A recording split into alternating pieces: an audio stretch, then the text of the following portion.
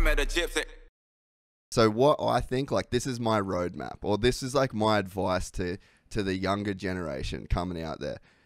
Get a filmer, get someone that you can partner up with to help you make content. Put that content out and start a community. If you can have 1,000 legitimate fans, all right? Let's use Jalek Swoll. I fucking love that kid, right? Jalek Swoll.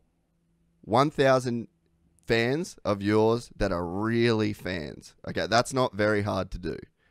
Make $100 off each of those fans throughout the year, and you've made yourself $100,000. Now, there's not that many kids out there that can make that kind of money. And if you're on a team and you know what I mean, like you got a couple sponsors, that's good money. Let's say you can get 2,000 fans and you make $100. Now we're at 200,000. Fucking bump up them numbers, boys. And then all of a sudden, you're not so dependent on this kind of machine that you've kind of got into. And, you know, you look at so many kids, dude, like, because the biggest problem I think our sport faces right now is you get those 2 years of your first pro contract, and if you don't hit in 2 years, then you're done, and there's no way back. So you've got to figure out a way. You've got 2 years in this sport now, essentially, to make your mark and become a undeniable figure in the way that like AP is, like, he's undeniable right now. You know, like any team would want him, and he'd be able to probably make money on his own if, like, let's say a team wasn't going to pay him a bunch of cash or whatever. So yeah, I really think that we're entering the SoundCloud rap generation where, like, these kids, because that, and I guess the reference there is, like, a lot of these kids aren't on a label. And if you think about the motocross industry in a parallel to the music industry, it's like there's 5 record labels you can sign with, and you got to get on one of them big labels. So, and that's the whole. If you don't knock some bangers out, you're done. Exactly. And if you don't, if you're playing, you don't you're playing in a bar for tips. Exactly. You know, so it's like you either, and there's been no way to be like an independent artist and be at the top of the sport kind of deal, you know? So yeah, I think that you're gonna see more independent artists come that are like, they'll maybe, because, like, you know, like a Jason Anderson kind of guy, it's like he's got his Team Fried thing going on. So it's like, let's say, oh, we're redoing the Husky contract. All right, cool. We only need like this from you.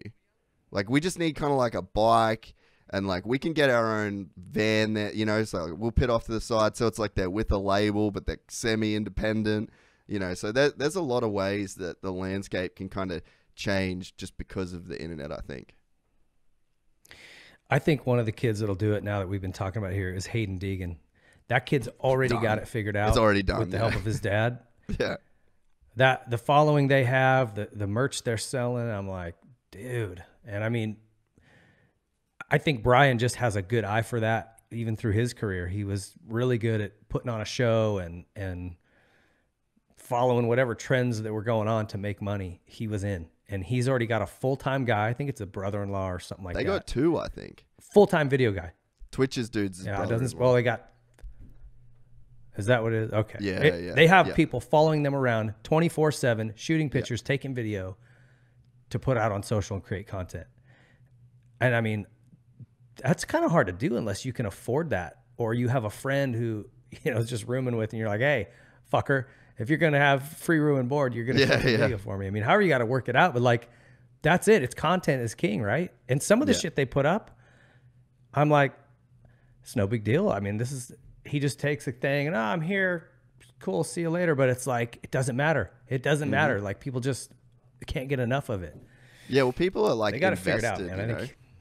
I think people are just invested. Like, and the thing too is that you've got to add value to people, like in whatever business that you're doing. Like Whisky Throttle show, that adds value to people. Like there's something very tangible there, and it's the same as the Deegans, man. Like, so Ben Town, like, you know BT super well. He's the guy that stole 101 from you. But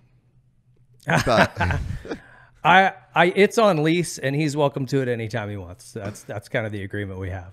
Yeah, fair enough. I feel like he's a dog. But you know, like, so his kids, he's got 2 young kids, and they watch the Deegans every single morning, and it's like they froth that shit. You know, like that's the audience, and they're really adding value to those kids. And you know what I mean? Like I said, you guys add value with Whisky Throttle Show, and I think that if you can add value with content, another perfect example, dude, is a guy that would be sick to get on Whisky Throttle, man, is AJ Catanzaro.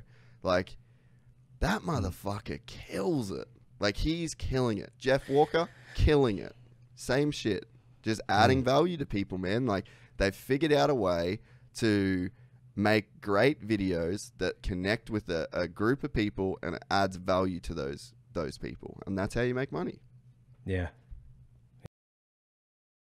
If you enjoyed this content, please like and subscribe. And to listen to the full 3-hour podcast, search Gypsy Tales in your favorite podcast platform or click the link in the description below.